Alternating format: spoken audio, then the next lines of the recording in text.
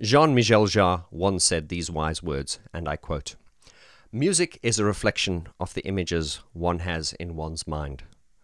A drug of the spirit, a way of life between necessity and pleasure, like the air, the sea, the light. Making music for me has always been like building a resonant landscape somewhere between technology and ecology." Unquote. Perfectly stated there by the synthesizer maestro himself. He has just released his 22nd studio album, Oxymore, and let's talk all about that.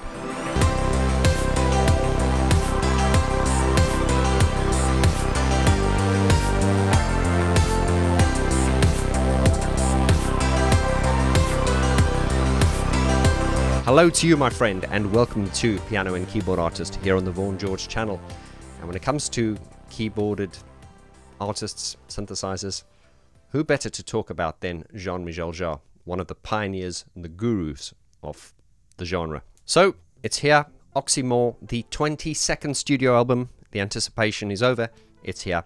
And I've done 2 videos on that, and you can see those videos by clicking up here or in the link in the description below. The first video I did was about the collaboration he did with Gore, and then he collaborated with a newcomer's Death Pact, and I was very, very impressed with what I'd heard, and of course, listening to the full album now, it hasn't disappointed. So I'm going to talk through the album, my feelings, and at the end I will give it a rating. So let's jump in. Oxymore is essentially a concept album. Jean-Michel Jarre has released a 2-minute video regarding the album, sort of like a promotional clip, and he talks about the concept behind this. And the emphasis on this album, as I've spoken about in my 2 previous videos, really is more about sound, binaural sound, placement, acoustic space, and things like that. This album was influenced by a pioneer called Pierre. Now, full disclosure, I'm a bit of an ignoramus, I admit, but I had never heard of this gentleman up until the point, and so, you know, I've obviously done some research on it now, not as much as I'd like to. Indeed, it warrants its own video. Pierre did release an album called Futuristie way back in 1975, which is like 47 years ago. Link to that video in the description below. Really, really ahead of its time, and you must remember that this was before the sort of advent and the days of sampling. He indeed was a pioneer. And interesting, when it comes to fashion and art and things like that, we often find that, you know, fashion moves in a circle, fashion and art. So it is not unusual to hear things now that you'll think it's groundbreaking, but then when you actually do some research, you will find it was done many years ago, and you know, that is evident in fashion, art, and music indeed. Pierre was a composer and a pioneer of a genre which became known as musique concrète, and that is a type of music composition that utilizes recorded sounds as raw material. Sounds are often modified through the application of audio signal processing and tape music techniques, and you can go on to read up about that now. I'm not familiar with this artist, I've only learnt about it. I am blown away by how advanced and how ahead he was of its time. Remember, this was before the sort of mainstream sampling. Sampling really sort of came into itself, really sort of kicked off in the 80s, and we talk about Depeche Mode a lot on this channel. I think of our friend Gareth Jones, who was a pioneer of sampling. Talking about Gareth Jones as well, he was obsessed with acoustic spaces, and that was a very big part of his work with Depeche Mode, which was recording acoustic spaces. This is indeed where Jean-Michel Jarre's focus was for this album. I've said in the previous 2 videos that with the collaboration he did, with Brutalism, with Gore and Death Pact, in the singles that we've heard preceding this album, you can hear that the emphasis really is on production and binaural sound and just the placement of sound and acoustic spaces. So I guess if you wanted to be really cynical, you could say that there's nothing new about this. This is, this has been done before. I guess you could say that about any art form, really. Realistically speaking, I guess you could say, there's no more pioneering, everything's being done. The way to get around that is to put a new spin on it. And I think Jean-Michel Jarre has done that. So coming back to his promotional video once again, he talks about that right from the onset of the production. He had speakers put all around him, sort of like all around the room and also above him. And the emphasis here unlike with a traditional album or the traditional approach where you start, you start composing, arranging, and then afterwards you do the mixing and panning.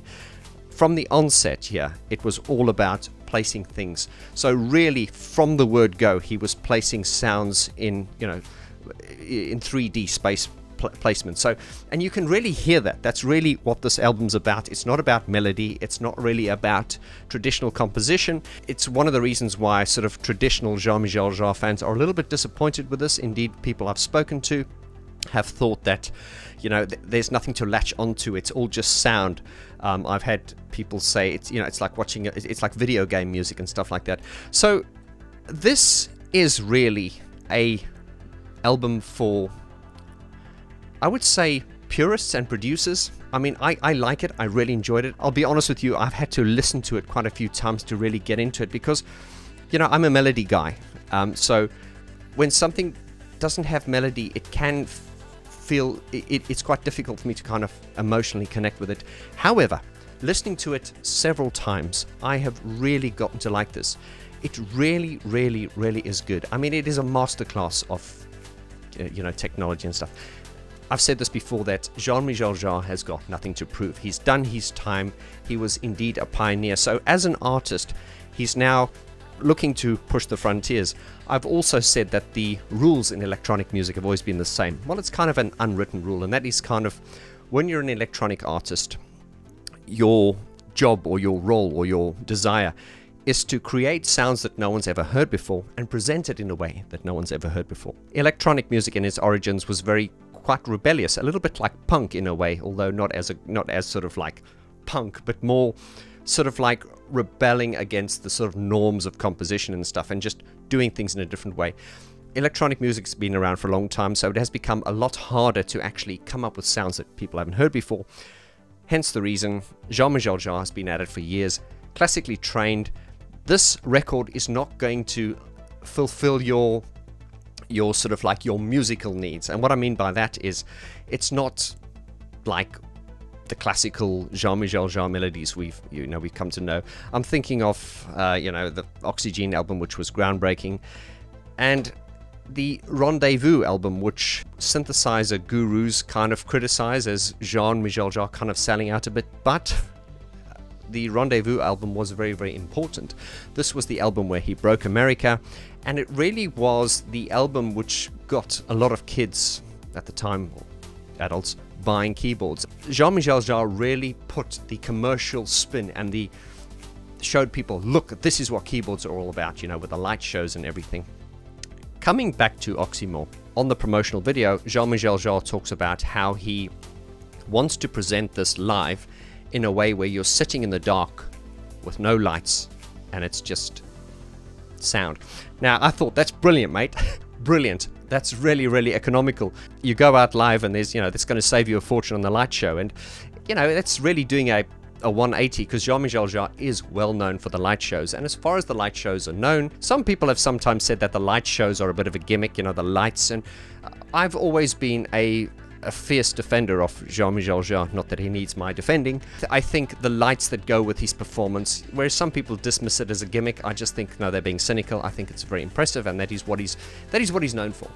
So when he talks about doing this album live and not having any lights, that is very, as I say, economical, because he doesn't have to have all the lights, but it's also very clever, because once I heard him say that, I did indeed sit in a dark room and listen to this album, and it is really an attack on the senses. Some people find it too jading, too overwhelming with all these sounds and stuff. The emphasis, once again, is on production. Jean-Michel Jarre has always been a pioneer. He's done everything. This is his 22nd album. He's got nothing to prove, so he's really pushing the frontiers of technology. And indeed, in his previous album as well, which I think it was Amazonia, it was all about, he is really into his acoustic spaces and stuff. So he is where he is at the moment, and this album is not going to be everyone's cup of tea. As brilliant as this album is, it's a far cry away from the sort of typical melodic Jean-Michel Jarre stuff, the stuff that we sort of grown to love him for. Just a few examples. This is one of my favorites, Chronology Part 4.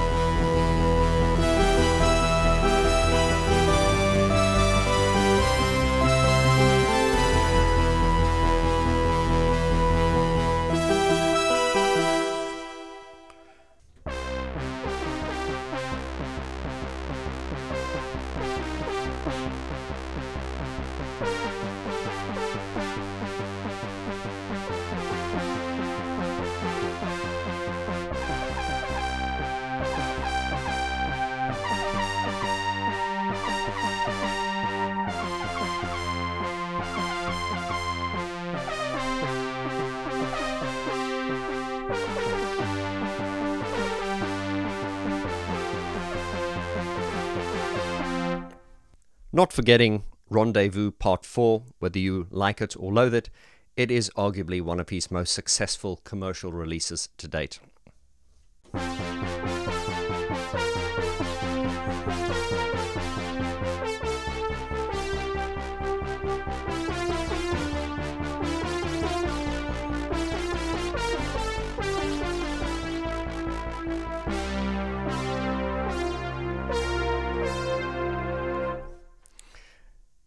Classic sort of Jarre melodic stuff. You're not going to find that on this Oxymore album, but once again, the emphasis on this album is not that at all. Now, coming back to Pierre Henry and his Futurist album, check that out and just listen to how it's all made up of, you know, like sort of found sounds. And I don't know what the techniques involved were at the time, but of course, this was sort of before sort of traditional sampling.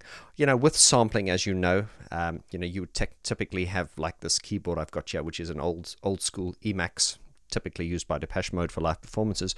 But you would record a sound into this keyboard, and it would be what you call mapped, and you could actually play it up and down the keyboard.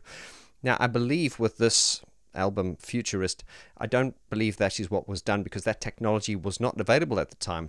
So it would be interesting to see how it was done. It would have been recorded onto tape and spliced. I think it would have been very, very innovative, and indeed I think I should do some more research on that, you know, before I talk about it. It's just sort of off the top of my head, it reminds me a little bit of you know, the Wendy Carlos album, which it switched on Bach. You know, it was so ahead of its time. And when you listen to that album, we're going a bit off topic, but just listening to that album, just the way it sounds, and if we look at what was available technologically at the time, it makes that album even greater. Back to Oxymore. I like this album. It takes a while to listen to it. You need to listen to it a few times. I think for traditional Jarre lovers, you know, all his kind of classical background and musical sensibilities, they are there in some way, but not in the traditional. It's not a very, very melodic album. This is not an album that I can sort of sit and play on my piano. It does what it's meant to do. It's all about pushing the frontiers of sound. And, you know, if you can just close your eyes and listen to this in the dark, it is very, very powerful. My two favorite tracks are Brutalism and Epica. Those are the last two songs on this album, and boy, does that kick ass. Unlike sort of traditional, when I say traditional, I mean Jean-Michel Jarre has done loads of records, but when I say traditional, I'm talking about the sort of melodic ones that I just played you now. Jean-Michel Jarre, as I said, why he was so successful was he was not only a pioneer of synthesizers, but he also had this classical background to fall back on. So it wasn't just electronic sound, it was both, and this is why he was so brilliant. This album, of course, is more about production, but what it lacks in melody, you do get. It fulfills your needs in other ways, you know. It just is really an attack of the senses in a good way. His use of rhythm in this album is something that is probably, I could say, one of the most important things. Whereas sort of classic Jarre albums were very melodic, this is really rhythmic, focusing on sort of like real machine rhythms, and it has its place on the dance floor. I'm thinking of the old days, you'd have the pop songs, and then you'd have the dance versions. Well, that doesn't really happen these days, because if you listen to commercial radio, which I don't, but it's all fundamentally dance music, you know, the rhythm and the boom, boom is so prominent. Rhythm is very, very powerful in this album, in an intelligent way. Lots of drones and sweeps, and it's a blast. You've got to listen to it. It's not everyone's cup of tea, but I'm going to give it a rating now. So when it comes to rating albums, it's quite difficult, because often I will rate an album and then years later I'll come back to it and I'll change my mind. So the rating is always based on how I feel about it now. So first things first, when you're rating an album, it's a combination between, you know, the production, enjoyability, how it makes you feel, all kinds of things, your emotional connection to the album and everything. So with all these factors coming into play, can I just say, so far as production and innovation is concerned, it's 10 out of 10. It's an absolute masterclass. And if you're a producer, listen to this. This is how you use binaural mixing, and it is an absolute masterclass. So it doesn't fail there. It's 10 out of 10 for that. Of course, for my melodic sort of musical needs, being a melody guy, I won't say disappoints, but it's just not there. But once again, the emphasis on this album was not to do a melodic album. But then again, it makes up for it with the fact that it's very rhythmic and the fact that it is true to what it's trying to be. You know, this album was started off as a concept. He had a vision and a concept, and he has fulfilled the brief. So with all these mitigating factors at play, I'm going to give this album 8 out of 10. It's well worth a listen. It's not everyone's cup of tea, but I enjoyed it. It's up to you now, my friend. Let me know your thoughts. Tell me, what did you think of Oxymore? Did you like it? Are you still trying to listen to it? Are you disappointed? Anything you want to say about it? If you've not subscribed yet, please do hit that like button. It helps me a lot. And if it's your first time to this channel, I'm welcoming you with open arms. Thank you so much, my friend. And to those who've just joined, I look forward to seeing you on the next video. Lots of love and adios.